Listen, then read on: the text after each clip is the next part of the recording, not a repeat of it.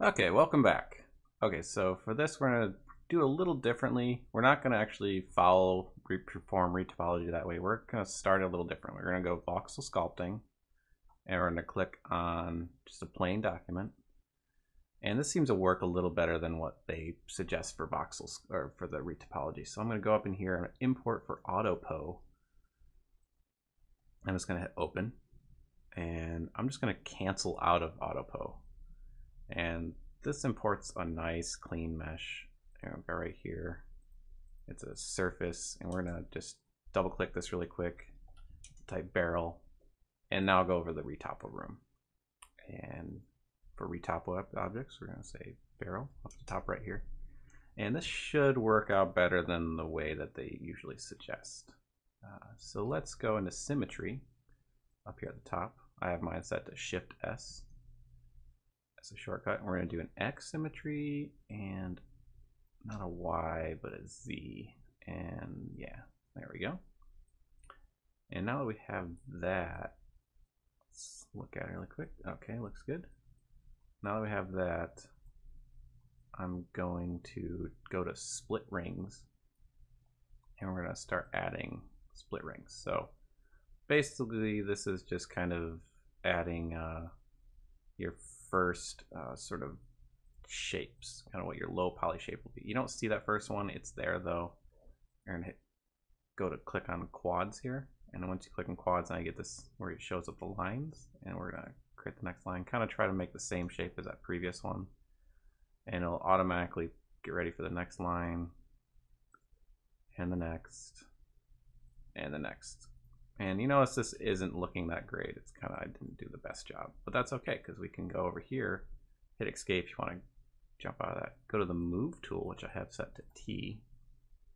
And now go to the, see these are, you can't edit those because those are the symmetries, but go to these and now we can start moving these around and getting this kind of the spacing a lot better. Line things up a little bit.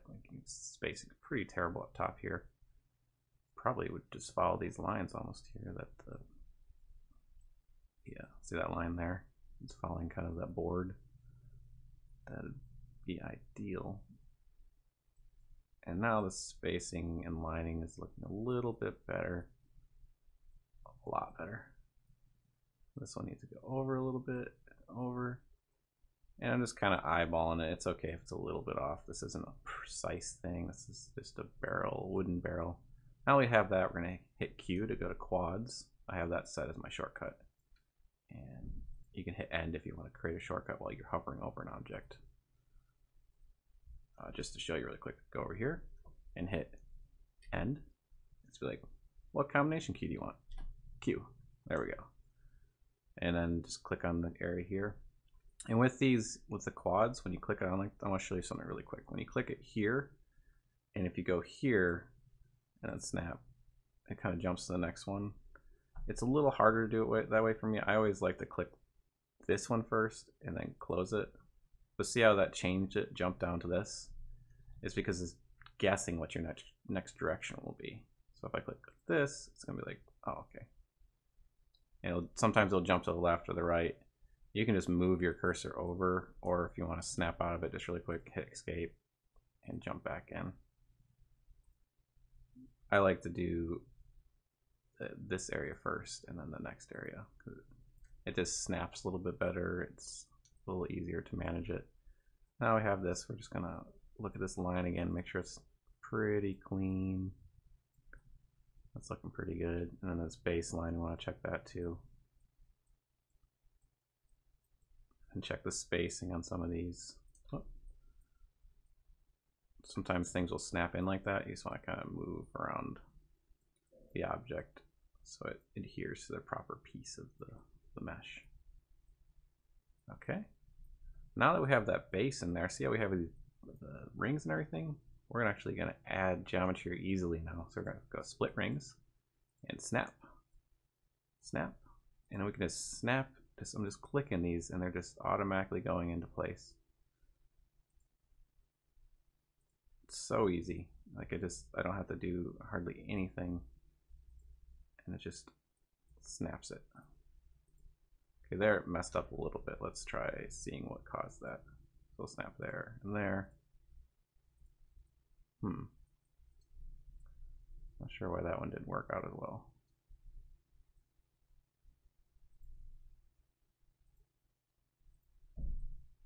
We'll figure that out as we go along.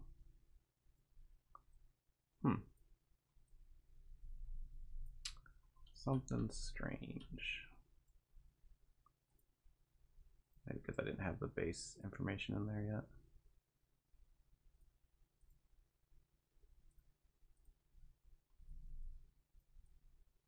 Yeah, it's kind of snapping in there.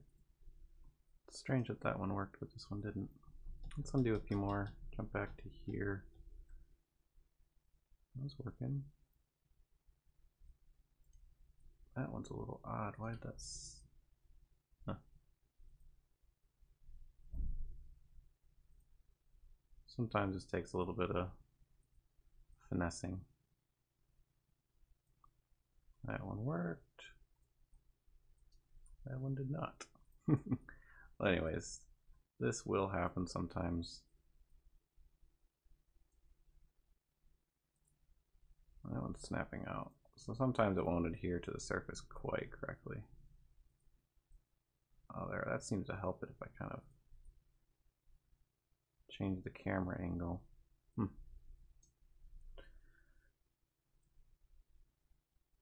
Some reason it is not adhering as well to some of these areas.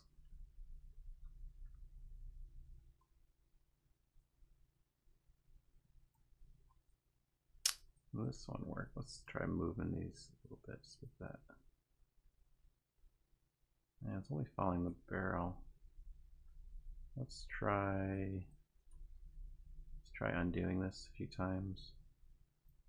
And just having kind of these basic barrel shape here. Let's undo a few more. Let's go basic barrel area. So that's the barrel. Let's try making a new layer and seeing if we can do like a add split and turn this off and then just follow only the barrel ring. Yeah, see, that's adhering nicely to that. So let's do it that way.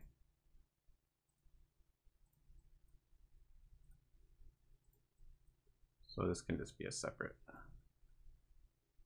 mesh overlay.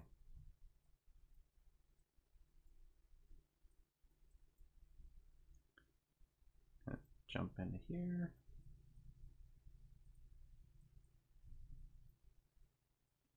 Snap that one.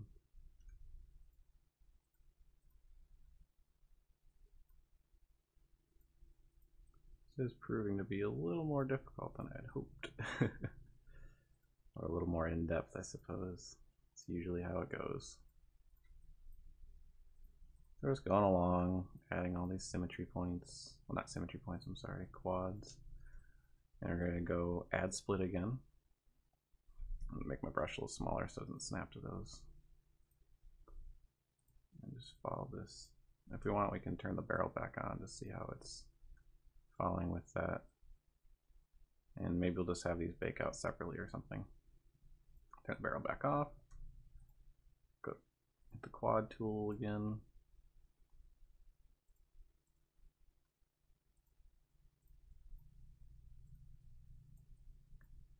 And just kind of follow the shape.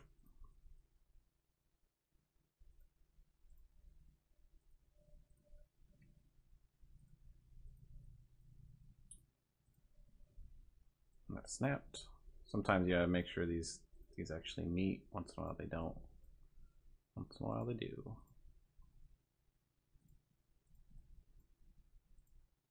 Okay. Pull that right up to the edge. Line up a few of these bits. And go down and start this one. And this is where the symmetry would have been nice, but I mean, we have a good chunk of symmetry going on, doing a lot of work for us already, so it's okay. We're going to finish the whole.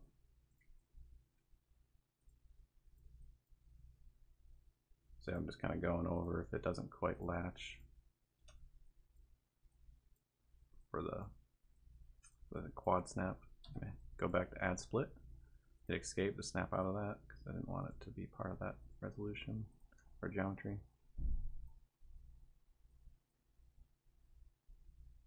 Kind of trying to keep it the same general shape so the low poly will have the same visual appearance. And also probably want to save this barrel, we're gonna call it barrel retopo, just as a backup file in case something goes wrong. It looks like we have 1, 2, so this, I wanted to add a little extra here. Let's move this one over a bit. Give the one above it more geometry. Okay, and hit escape, snap out of that area.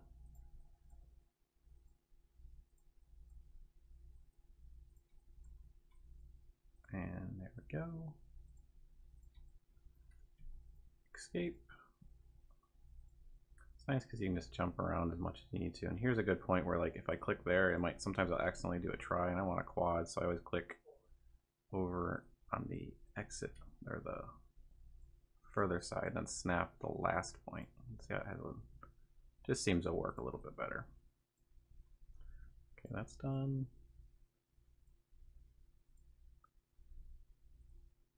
And it seems to jump to the next point properly too. In this case, sometimes you'll have a little hard, like it'll snap there and I'll just like pull it out, pull it around, and there.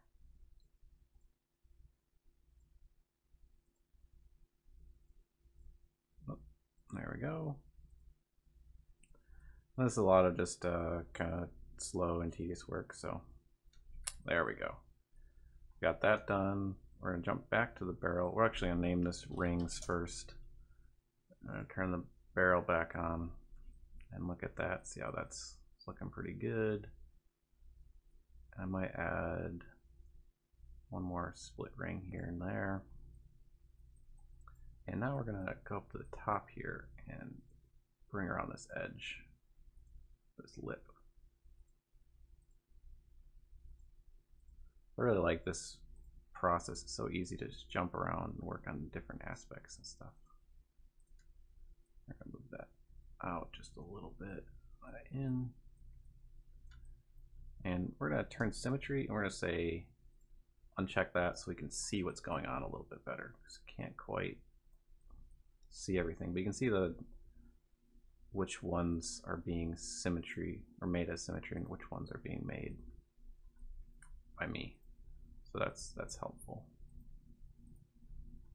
You'll see here, you can see my 2 points. Close that off. And we're gonna go down to the bottom here. Do the same thing. Outside point, then inside point.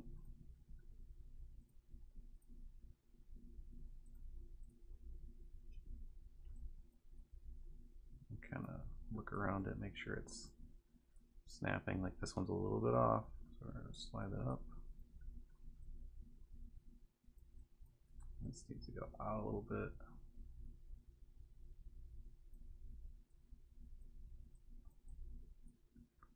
Follow the form just slightly better. And this is pretty common to have to, you know, make slight adjustments and things.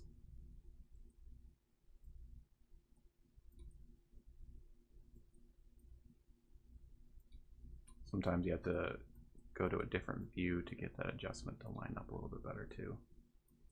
It's all dependent. Helps the program a little bit. But then sometimes you'll end up with situations like this where it's like fighting with itself to get to the proper spot. So just make sure, look at it from all angles, make sure you got it properly placed. It can be a little finicky sometimes. But it's doing an awful lot of work for us.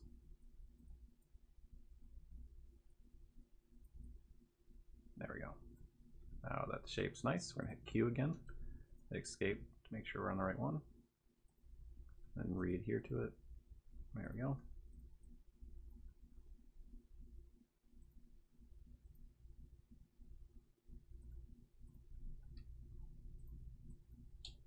That one didn't quite snap. We're gonna zoom in and then snap.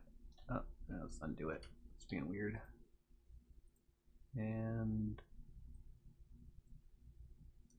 huh, that's strange. Oh, I see what's going on. There we go. And snap.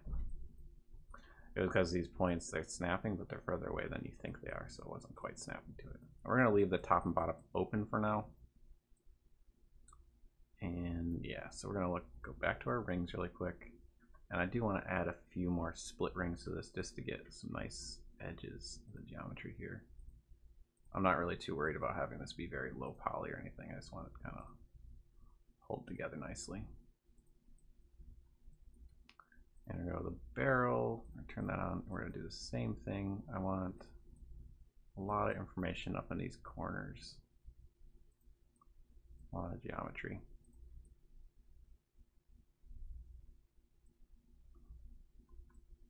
Same down here. You noticed I got it all like kind of lined up and everything before I started adding all this extra geometry. And maybe just another ring there. I'll undo that one. Okay, now that that's all set up, so now we want the symmetry to be applied to the object. So what we're going to do is we're going to hit symmetry once, and then we're going to go back, open up symmetry. Notice I hit on the side here. It's a different symmetry. Uncheck this, it disappears for a second, and then hit it one more time, and then boom. There's our whole object. You notice I kept the end caps for the last. That's because this is, you just hit cap, and you just find the center, and close. And then go down to the bottom, find the center, and close. Now that's done. So that's the reason I saved that for the end, just because I can easily add that after I do symmetry. And you can move that point around like that. Yeah, there we go. I do see a little bit of an error right here, so we're gonna try pulling that over a little. See if that looks a little bit better. Yeah, it's starting to fit better. And one thing to notice in 3D Coat, if you hit F, you can choose your point of pivot. If I want to pivot from the top, now it's pivoting there. Over here, hit F, pivot from the bottom. So that's helpful. And there is a UV room, but we're just going to do the UVs in the retopo area. So to start with, we're going to UV the barrel. So I'm going to go in here, go to edge loops. I'm going to start cutting this at kind of the sharper seams. So on edge loops, I can just click there, and it follows that whole edge loop. Go down the bottom, click on the bottom. And now this is nice because I can actually, let's see. Now I just want to do an additional split of this edge loop. And since I did these edge loops first, it just stops right at that point. And I'm going to split over on the other side as well. Boom. And now that that's split like that,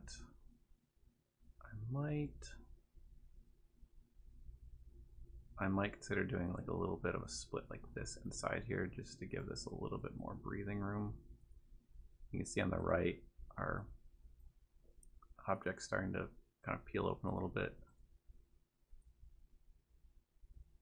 Doesn't have to be a seam all the way down, but maybe just a little bit of a seam just to add a little, lose a little of that stretching. Same on the bottom. And here's where I'm hitting F to kind of focus in on this area so it pivots from that point. And then over here, same thing.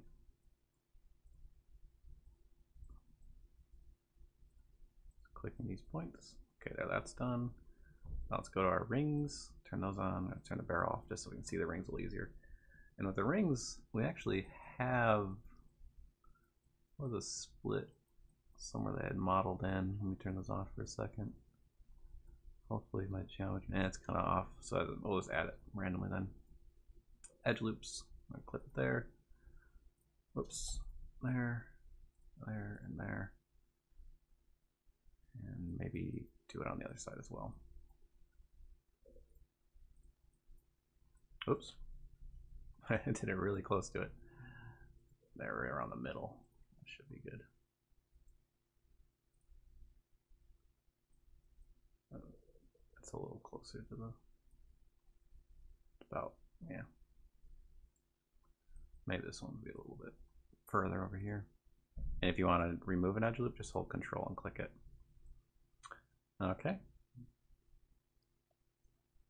And then let's hit unwrap. And there's our UVs. For the most part, it's pretty much good to go. We can do, if you hit pack UV, we'll pack them a little bit better. And if we zoom in, we can see everything's looking pretty good. A little bit, this needs to be relaxed a little bit, so we're gonna hit relax a few times. I might just do that for everything. Everything's kind of a, I'm holding shift and just clicking everything, just going across it, and then we're gonna go in here and hit relax a few times. That should relax everything. And now let's just click on like one or two. You can see now they're looking a lot cleaner. All that information doesn't look like there's any overlapping. There's no like really red areas or blue areas. Everything's getting pretty good equal treatment. So we're gonna save that. And now we're gonna export Retopo object. And this one's gonna be barrel LP for low poly. And there we go. So now we're done with 3D Coat for now, and I will see you in next episode in Substance Painter. Thanks for stopping by. If you like this, give it a like. If you really liked it, subscribe. Leave a comment if there's anything that's missing. This is more of an overview and not like a super in-depth tutorial, but I'm trying to kind of give you advice and suggestions as I go. So I'll see you in the next episode. Take care.